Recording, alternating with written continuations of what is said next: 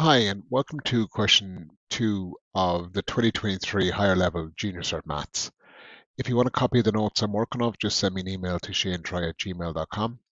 Like and subscribe to get access to more playlists. So question 2 here is, now the first part is like there's 3 different sections, all qualifying for the 15 marks. So usually in a situation like this, if you get one right, like one part, you'll get the high partial. So a company sells t-shirts on a website. Sometimes when people buy a t-shirt, they return it again to get their money back. The diagram below shows the following information for an 8-month period. Now then it has just a function. S of n, the number of t-shirts sold on the website in months n. That's this one here.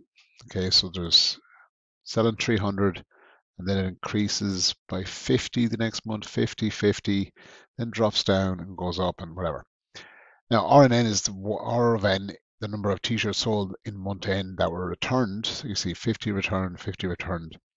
So if they sold 350 returned, there's a difference of 250 there. So now it says N is an element of N, so it's a positive whole number.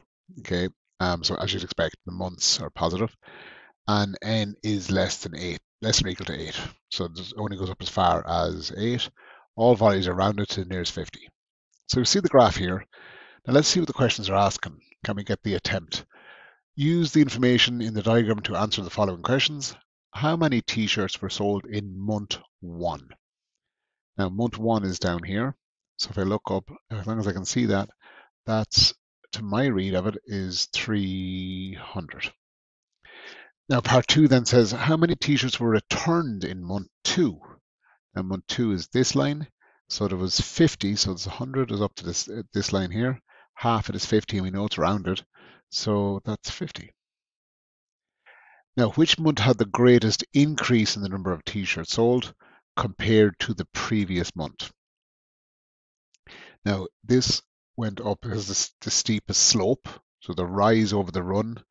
And you could measure otherwise if you wanted, if you weren't sure. Okay, like this would be 50 over 1 here is a change of 50, 50, 50. But this one here is 150 over 1. That's got a rate of change of 150. So that is which month? That's month 6. Is it 6 or 7? Oh, start from the start of month 6 to month 7. I don't actually have the marking scheme open. I wonder if somebody had said 6. It's the month. Yeah, look, I mean, I can see how people might make confusion there. 7. So I'm sure the marking scheme would take account of that. Now, part C then. Part C and D are marked together, and they're worth 10 marks. Okay, so it says complete the table below to show the number of t-shirts that were not returned each month. For example, 350 t-shirts were not returned in month 6. So, let's see, month 6, there's 400. Okay, so there was 400 sold, but 50 returned. So there was 350 in total, not returned. So number 1 has 300, but 50 were returned. So that's 250. Month 2 is the same. That's 250. Month 3 has 450, but 50 returned. So that's 300. Month 4 sold 400, but 100 returned. So that's 300.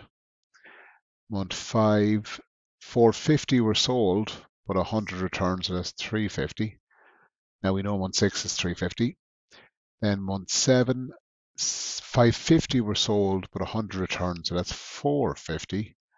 And then last but not least, month 8, 550 were sold and 50 returned. So that's 500. So a nice steady increase.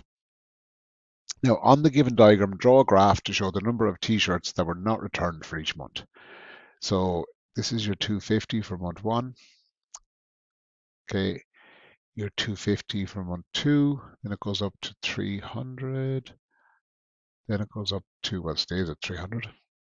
Then 350, 350, 450, and 500. Now I have it graphed on the answer here. Okay, just showing the difference. So you're really just graphing what you've discovered up here in part C. Um, Whatever you discovered here in part C would be accepted as fully correct in part D. So if you didn't know how to do part C, just make up numbers. Whatever you graph then in part D would get usually the high partial because one of the two parts are correct. Now the last part E says, as a 10 marker, which month had the greater percentage increase in the number of t-shirts sold compared to the previous month? Was it month 3 or month 5? Now you got to go back here, I suppose, think about what month was it? Month 3. There was 350 sold, so we'd have to just be careful of that. Okay, this is tricky, so it depends how you read it, but I have the answer done out here. So month 3 is the answer. Now, if you look back at the numbers, the percentage increase on the previous month in month 3, if I go back here, month 3 is an increase by 50 from 300. Okay, so it's 50 over 300 times 100 is 16.66%, whatever. Now, month 5, if you look back, okay, month 5 had an increase of 50, but from a starting point of 400. Okay, and because the numbers are slightly bigger on the bottom here, you end up with a 12.5%. Now that's actually fairly tricky. Now I opened up the mark, I paused it there and opened up the marking scheme, and it says like one correct percentage increase calculated. So if you weren't sure what you were doing, just try find something. So it says some work of merit, so the 3 marks for some knowledge of percentages. So it does say percentage, so multiply something by 100, you need gravy for the low partial. Right, that's the end of question 2. Send an email to me, shanetroy@gmail.com, if you want a copy of these notes. Like and subscribe to get access to more playlists. And see you on question 3.